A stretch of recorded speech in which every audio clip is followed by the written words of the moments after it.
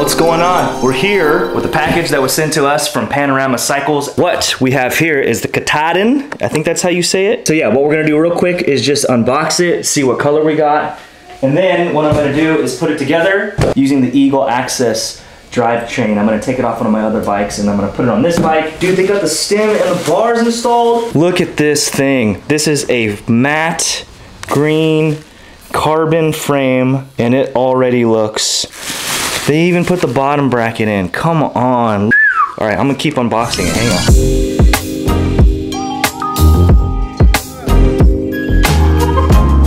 Just mounting points everywhere. We got mounting points on the bottom and access to inside if you need it. Some fender mounts in the back. Mounting points on top if you want to hook up a little bento box. We got 1, 2, 3, 4, so 2 bottles I think can go right here. We got some on the down tube right there, or the seat tube. These handlebars are swept back just a little bit, and they have this nice flat palm resting area, and that's gonna be so comfortable when you're riding with your hands on the tops just like this. Kind of what it looks like so far.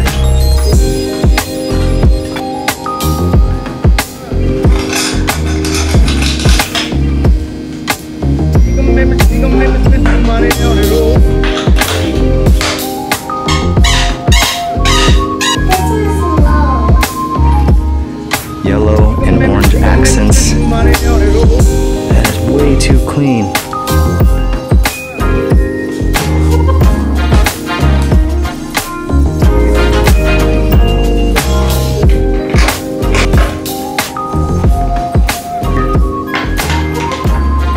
You just gotta wrap the bars. I've gotta re-bleed the front brake here.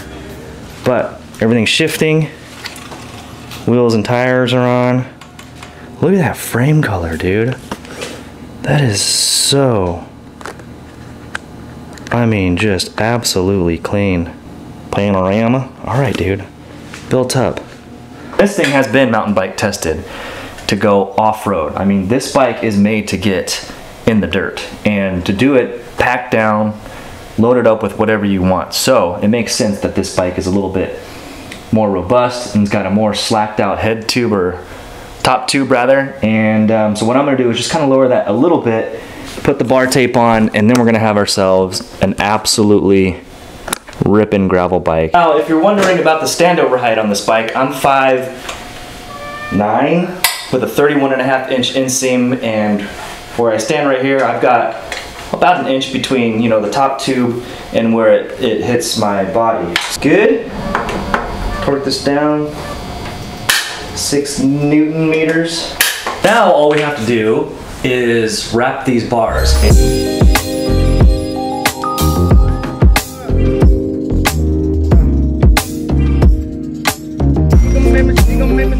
Not the best, but not bad.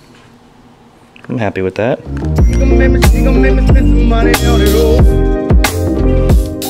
Sir.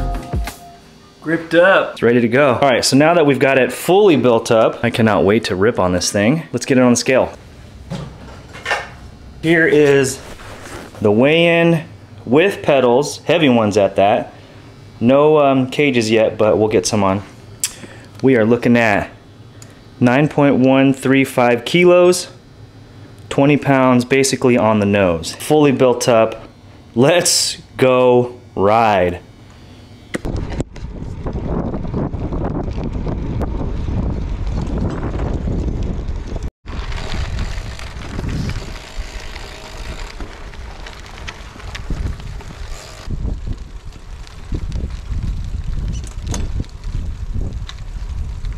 All right, here on the Katahdin, doing a gravel road ride.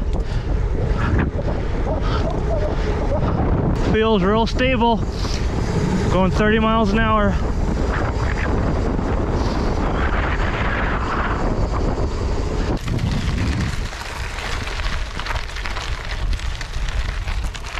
Woo, yeah.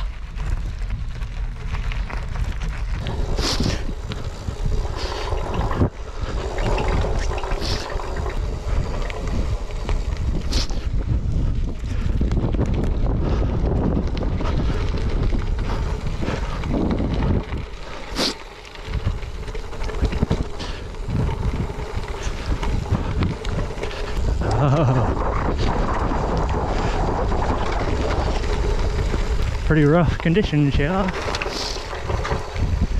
But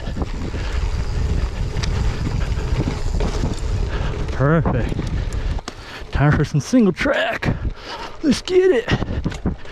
This is where this bike feels alive. It's longer, more raked out, and real comfy.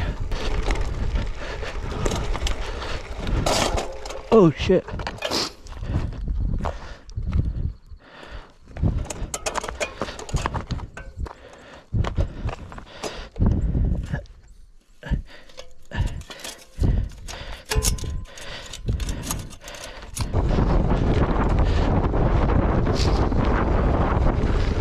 Oh, dude. Yeah. I mean, come on. This feels so smooth.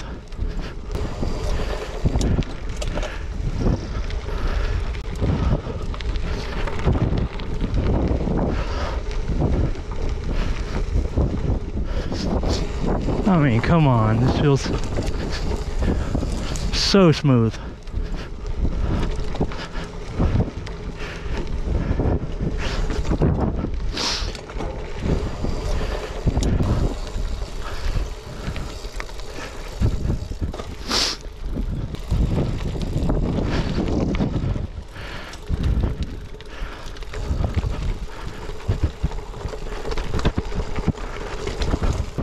My first thought is it feels comfortable.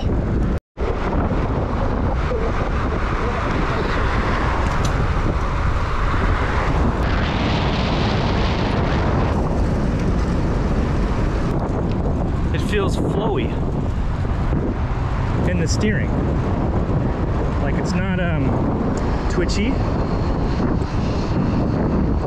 And it feels very planted and like flowy. Kind of lends itself to the geometry, you know, longer reach, shorter stem, mountain bike stuff, or modern geometry, I should say. So that's great.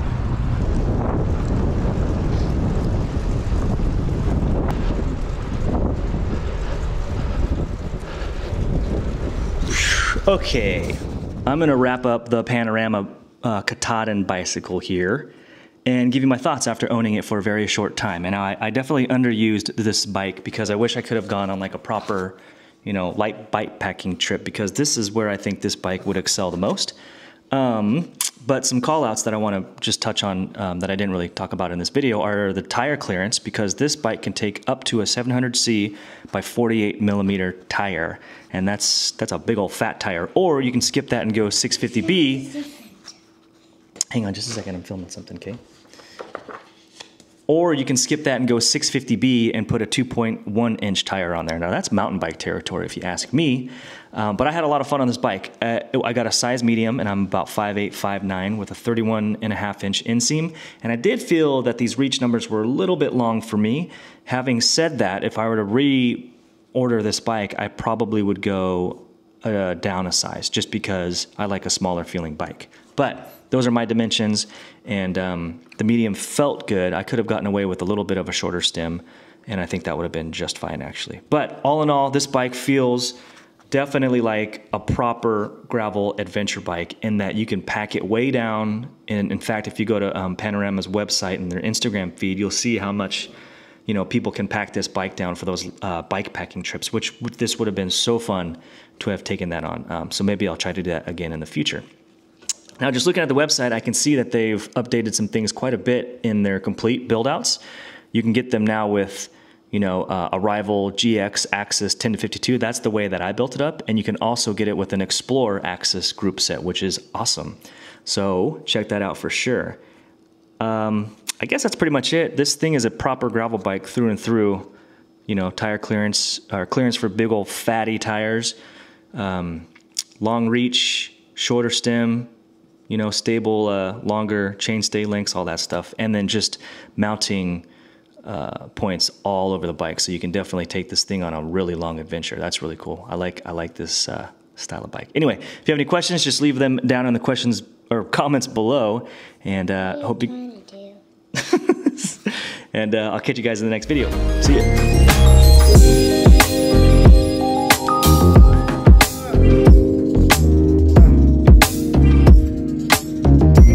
He gon' make me spend